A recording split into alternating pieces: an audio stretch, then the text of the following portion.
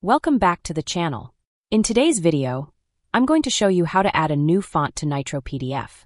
It's super easy and straightforward, so let's jump right into it. The first thing you need to do in order to add a new font to Nitro PDF is to install the font on your computer. You don't need to do anything special within Nitro itself. Once the font is installed on your computer, Nitro PDF will recognize it. To get started, search and download the font from the internet. For this example, I'll be using the website typography, but feel free to use any other website that you like for downloading fonts. Once you've found the font you want, download it to your computer. Next, you'll probably find the font comes in a zip file.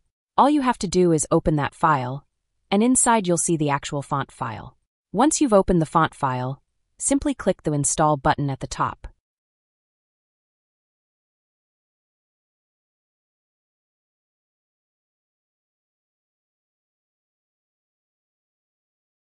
And that's it. You've successfully installed the font on your computer. Now that the font is installed, it will automatically appear in Nitro PDF. Let's open Nitro PDF and try it out. If you haven't downloaded Nitro PDF yet, I'll leave a link below for a free 14-day trial of the premium version. Once you've installed Nitro and opened any PDF file in the program, let's try changing the font for some text. When I open the font list and search for the new font name, you can see it appears right here in the program, just like that. Now you can use the newly added font within Nitro PDF. And that's all there is to it.